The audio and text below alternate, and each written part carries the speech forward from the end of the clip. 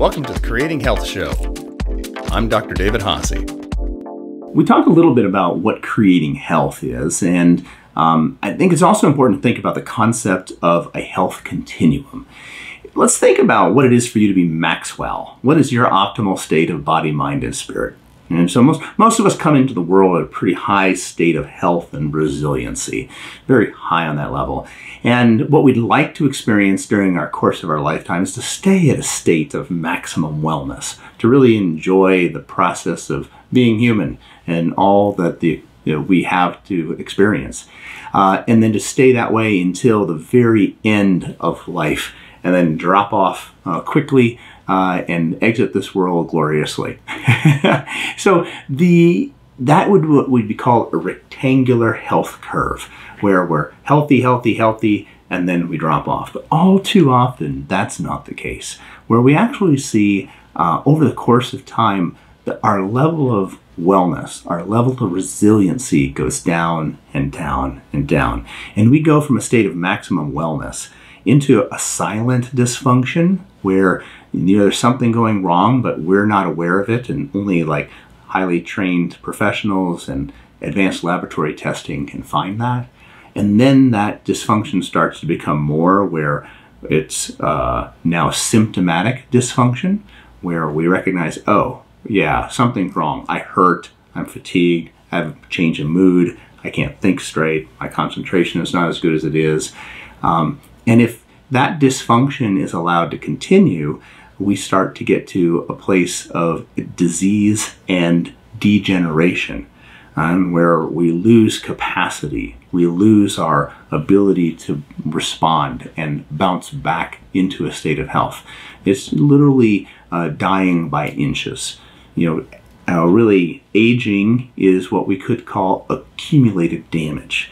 And so from that point that we are having accelerated aging, this can lead into the zone of disability, and where we exist for some years dependent upon others in a state of non-Maxwell and having a challenge with regard to pain and fatigue and the production of the purpose of our life.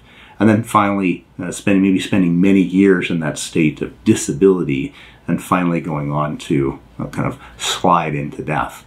So that difference between this slow degenerative health condition and a very high potential Maxwell leading to many good long years is a difference in our health continuum. We want to recognize this slide from maximum wellness to silent dysfunction, to symptomatic dysfunction, to disease, disintegration, disability, death. We want to recognize that slide early. And the earlier we can recognize that slide, the sooner we can intervene upon the causes of that decline. And that has a tremendous power, tremendous potential, and is the realm of advanced diagnostics and preventive testing. So the next time you're thinking about your health, recognize that you are on a point of your health continuum.